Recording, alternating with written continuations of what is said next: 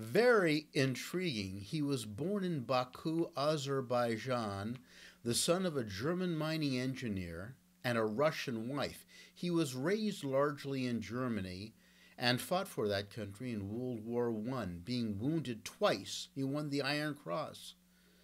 But secretly, he was a communist.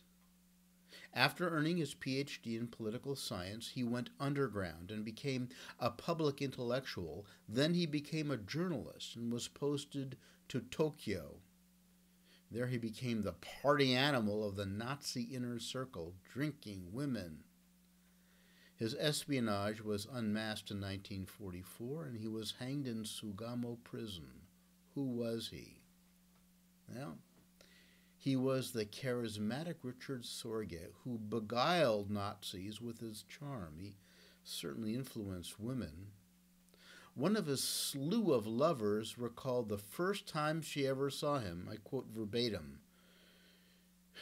"It was as if a stroke of lightning ran through me.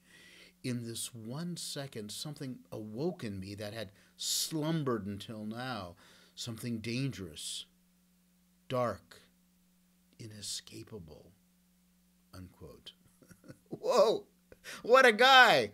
This playboy also had a talent for intelligence.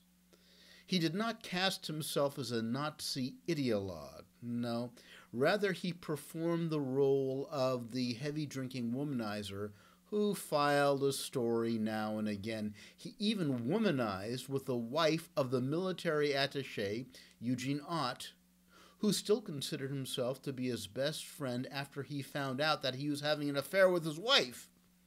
In fact, Ott used Sorge as his main advisor on Japanese affairs.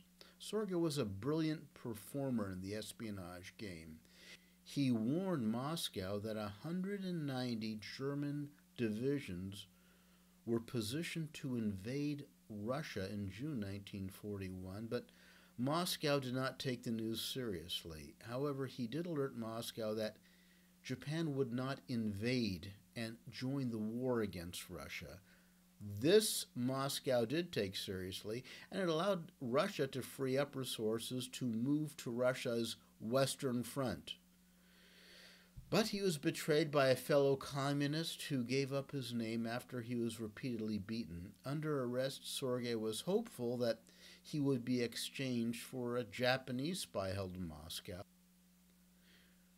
But Moscow continued to deny any knowledge of Sorge, so the Japanese hanged him. Only in the 1960s did the Soviets recognize him and honor him as a hero of the Soviet Union. A bit late. So why didn't the Gestapo investigate this womanizer with an open ex-communist past? First, he did not fit the bill of or stereotype of a communist traitor. He was sexually wild and charming towards men. He had a cover story like that of Guy Burgess, the way out of the closet gay diplomat whom nobody thought could be a communist. He just didn't seem the type. He was simply a playboy. Also, more than a few National Socialists had earlier been communists. This was not that unusual to go from Soviet-style communism to National Socialism in the mid-1930s. So, Sorge was a Soviet dashing spy you would like to meet. Yes, you would like to meet him. But here the story becomes complicated. As we will see, in Shanghai he recruited a woman whose name was Sonia to pass British nuclear secrets to the Soviets. He becomes the enemy. The Kensington Minute does not represent the official view of the United States government. Out here.